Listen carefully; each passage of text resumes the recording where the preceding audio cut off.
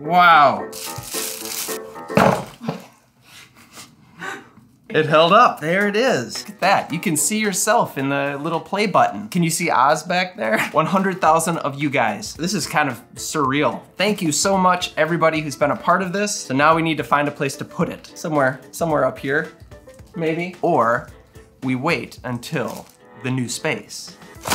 That's right, new space, new studio space happening. This has just been too long filming in our studio apartment and we need more room. I'm excited, we're still figuring out how it's gonna look. This is gonna be somewhere in the new space. Thank you for hitting that button. On to the cocktail. Welcome back, friends. It's Anders. Today we are making Satan's Whiskers. The cocktail is actually a very interesting cocktail. It's a riff on another classic called the Bronx. And this one dates back to Prohibition, when you couldn't drink alcohol in the United States. At that time, alcohol was very evil. So this drink is very evil. It's really not, it's just a drink. There are two different ways to have this drink. You've got straight and curled. If you have whiskers, you know what I'm talking about. The difference is very subtle. So once again, we are doing another side-by-side because I love comparing cocktails. And we're gonna have one straight, we're gonna have one curled. I'm gonna explain what that is. I'm gonna stop moving my hands around and we are gonna make a cocktail. So if you are new to the channel, hit that subscribe button and notification bell for more sips, tips, and recipes. And let's go make Satan's Whiskers. To the bar.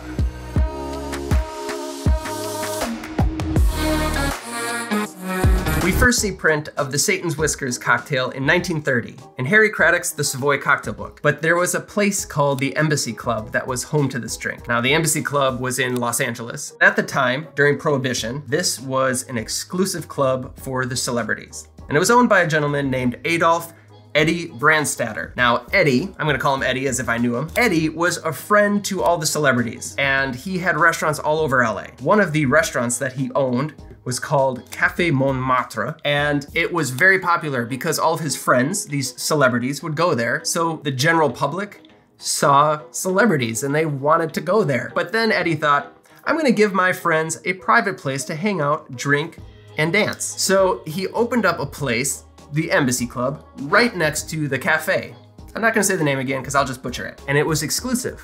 You had to be one of Eddie's friends to get in there. Well, that's great for the Embassy Club and the celebrities, but it's not so great for the cafe. Customers stopped coming to the cafe because they couldn't see the celebrities that they came to expect. So now the cafe's going under, so Eddie decides to open up the Embassy Club to the public. But now it's no longer exclusive, so the celebrities don't want to hang out there, and therefore the customers don't want to hang out there, and the place goes under. It's kind of a downward spiral after that. But there was a golden period where the Embassy Club was hopping with celebrities and they were drinking Satan's Whiskers. Harry Craddock writes that there are two styles. You can have this straight or you can have this curled. Curled meant it was made with orange Curaçao, and straight meant it was made with Grand Marnier, which are two different orange liqueurs, but they're not that extraordinarily different. And it's just a small amount that we're gonna be using here. So it's gonna be an interesting comparison. I also think it's interesting that they didn't use triple sec, which would be more different than Curaçao, but hey, I'm not Harry Craddock. I'm not Eddie. Anyway, we're gonna make both of these, we're gonna taste them, and I'm gonna tell you if I like straight or curled, or if I can tell the difference. The suspense. This one is surprisingly soft. Thank you for listening, and now the booze. For this cocktail, we are gonna need gin, dry vermouth, sweet vermouth, orange liqueur, I've got Curaçao and Grand Marnier, orange juice, freshly squeezed, and orange bitters. It's a lot here, but I am making two cocktails, so pick one of these. Gin, this is the base. I'm using Plymouth. It's just a really nice, soft gin that I really like. It's gonna let the other components stand up. Vermouth, this is a perfect cocktail, meaning equal parts sweet and dry vermouth. These are both French vermouths. Dry is nice and light, complements the gin, and the sweet is also a little bit lighter. My usual go-to is a Cocchi Vermouth da Torino, an Italian vermouth, and it's rather rich, but in this cocktail, I think it would wipe out the dry vermouth. The Dolin is a little bit lighter, a little bit savory, kind of herbaceous. As for the orange liqueurs, the curled whisker is gonna be made with Curaçao, and the straight whisker is gonna be made with Grand Marnier. Now the Grand Marnier is gonna be a little bit richer, bolder, comes down to your preference. Orange juice, freshly squeezed. Orange bitters, I'm just gonna do a dash of this, whichever one you like. I'm going with Regan's because Well, I like it, and it was right there. Let's build. But first, a word from our sponsor. Today's video is sponsored by OpenSea Leather. OpenSea makes handcrafted wallets, and I've got two right here. This one is called the Gun Deck, and this one is called the Topsider. They are made from full grain leather, 100%, which if you know anything about leather, that is top of the line. Every wallet is all one piece, so there are no seams. It's all folds. This hand stitching adds to the durability, but also looks cool. Because they are full grain, they're gonna get a nice patina over time. They're gonna age well. Like me, I'm working on my nice patina. Open it up and you will have multiple pockets to tuck away up to 10 cards and plenty of cash. I like low profile wallets and all of these are. You can put this in your front pocket. Yeah, front pocket, you want low profile. If you're a guy, you don't want to distract from the natural bulge. Maybe I went too far there, but these are 100% made in the United States, Hawaii specifically, out in the open sea. Actually, that's not why they call it OpenSea Leather. It's because Michael, the owner, is a Navy vet. That's why the nautical themes. These wallets, well, not these two, these are mine, but if you get these wallets ship same day for free. And if you use my code ANDERS, you will get 10% off when you order them. Can't beat that. Huh? Thank you, OpenSea Leather. Back to the video. I'm gonna build these cocktails at the same time. They're gonna be the same build, we're just gonna swap out the orange liqueur. Let's start with the gin. 3/4 of an ounce of gin for both of them. Then I'm gonna do 3/4 of an ounce of dry vermouth, 3/4 of an ounce of sweet vermouth.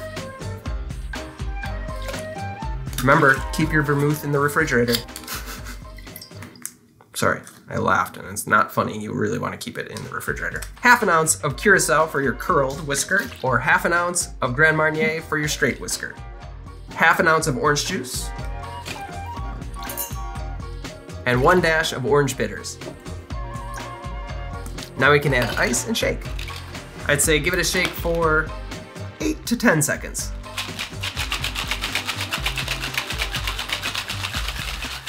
And double strain right into the cocktail glass.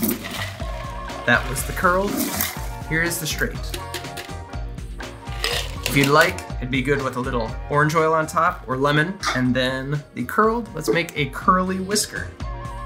And there we have the Satan's Whiskers, curled and straight. Cheers. I'm gonna have the curled first. I'm anticipating that it's gonna be a little bit drier than the straight.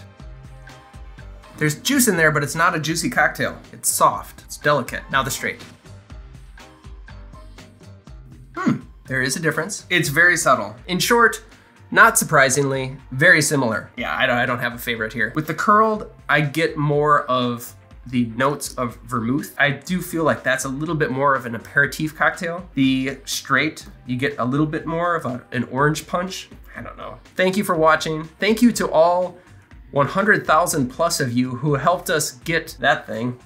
Thank you. Like and subscribe. Straight or curled? No wrong answers. I'm just curious. I'll see you next time.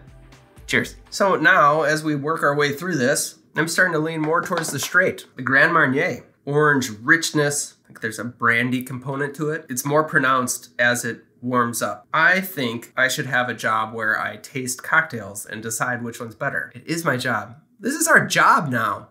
This is my job.